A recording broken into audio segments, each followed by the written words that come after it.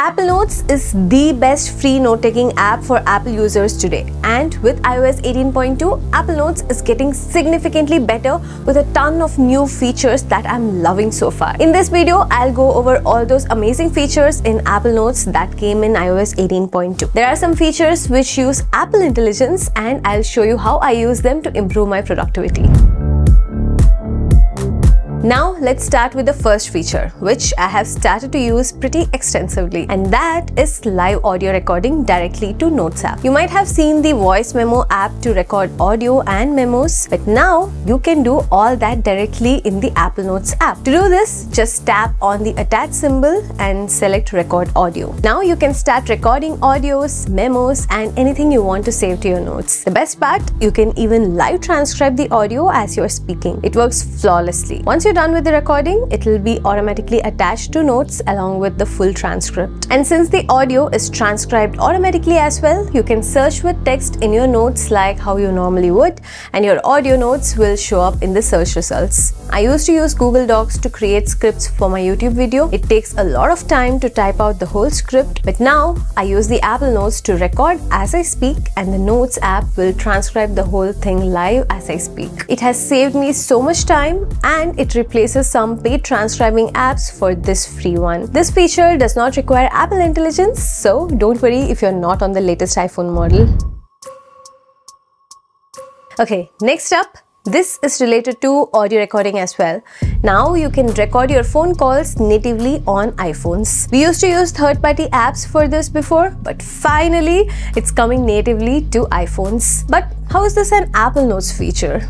Because the call recordings are going to be stored automatically in Apple Notes for you with transcriptions. Let me show you how it works. When you're on a call with someone, you should see this new call recording icon at the top left. Once you tap on it, you should see this option to record the call. When you start the recording, there will be an audio message to let the participant know that the call is being recorded. Once you end the call, the audio recording will be stored as a new note in Apple Notes. And again, the best part, it's automatically transcribed, so it's searchable too. Try it out. One of the best features of other note-taking apps have been the ability to format your notes and text in a much nicer way. With iOS 18.2, Apple Notes is finally getting text formatting options. When you select a text or a sentence, you can highlight and change the color in the formatting section. With this addition, you can change size, formatting color, indentation, and callouts in Apple Notes. Let me be honest, this is still not the kind of text customization some note-taking apps like Notion and OneNote gives, but it's still getting there. One more neat organization feature coming to Apple Notes is collapsible sections. If you have different sections in your notes, iOS 18 lets you collapse them for easy organization and viewing, and it's all automated. As long as you have already differentiated the text using headings and subheadings, Apple Notes will let you collapse that section. Check this out. I'm going to format this subtitle as a subheading. As soon as I do that, I can immediately see a caret or an arrow before it. This means it's a collapsible subsection. When I tap on it, the whole section collapses neatly. My notes have gotten much cleaner after this feature. Okay, one more feature without requiring Apple Intelligence. You may think that this needs Apple Intelligence, but it does not. And this is Math Notes. It was pretty finicky before, but with iOS 18.2, it works really well. Check this out. I'm creating a new note, selecting the markup icon and using the pen. I'm writing some basic math questions. As soon as I complete, Apple Notes automatically suggests solving it, and when I tap on it, it has computed and written down the answers so neatly. It even wrote in a similar handwriting as mine. I know this is basic math, but I can do this the old-fashioned way as well. I write numbers one below the other, and when I draw a line below it, Apple Notes automatically solves it for me. I tried unit conversions like from miles to kilometers, and even complex math calculations with square roots, exponentials, graphs, and it solved it pretty quickly. I can see this being of incredible value for students. Now let's see what Apple Intelligence is bringing to Apple Notes, shall we? Keep in mind, these Apple Intelligence based features in Apple Notes are coming only to iPhone 15 Pro, iPhone 16 and iPhone 16 Pro models.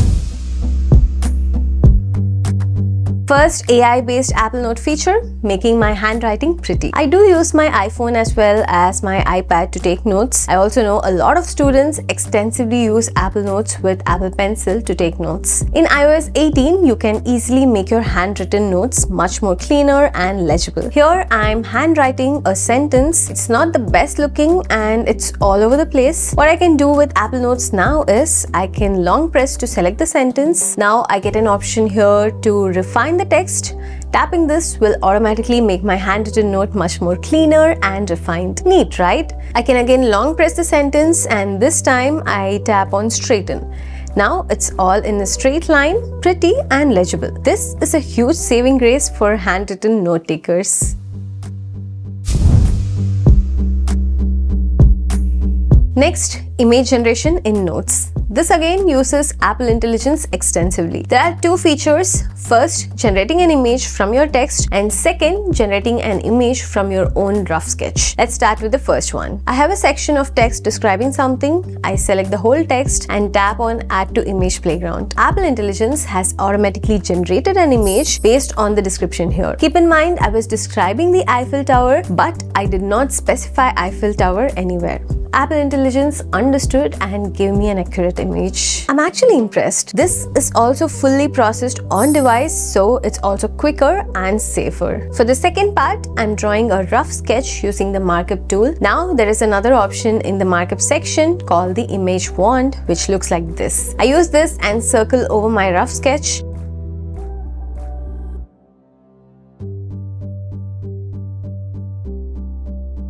Apple Intelligence will understand my sketch and create a wonderful drawing straight into its place. I tried various different sketches and for most part, Apple Intelligence got it right. This will again be a valuable feature for students and note takers.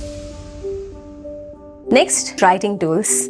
I think this is the best use of Apple Intelligence in a note-taking app. I'll show it to you directly in action. When you're in a note app, you should see this Apple Intelligence symbol on the toolbar. When you tap on it, you will see the writing tool section. Basically, there are three subsections here. First, you can select the text and describe Apple Intelligence for any changes you want to do. This is more free form. I can ask to summarize it, elaborate on it, change the tone, write in a different perspective, etc.